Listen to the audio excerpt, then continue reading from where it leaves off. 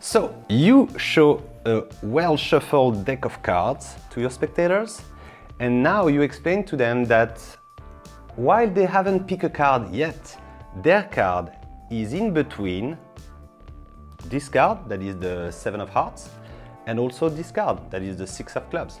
Because yes, in a minute you're gonna ask them to pick a card in the middle, and their card, therefore, is already in between the 6 of Clubs and the 7 of Hearts. Yeah, I know it doesn't make any sense, but go follow along with me. Let's do that. You ask your spectator to pick up a card, they do so, and they look at it. I'm not gonna look at it. Yep. And now you explain that we're gonna use the 7 of Hearts and place their card back, and we're gonna use as well the 6 of Clubs, yes, and there. Now you know where the card is, it's here. But if you do a cut, their card, still in the middle, really well squared, and now you're gonna take those two cards, go under the table, and within a matter of a second, their card is back in between those two cards.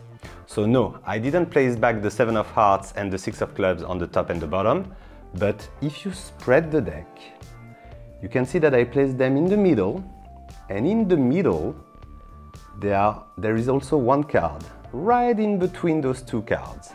And I'm gonna show you, because yes, it is your card.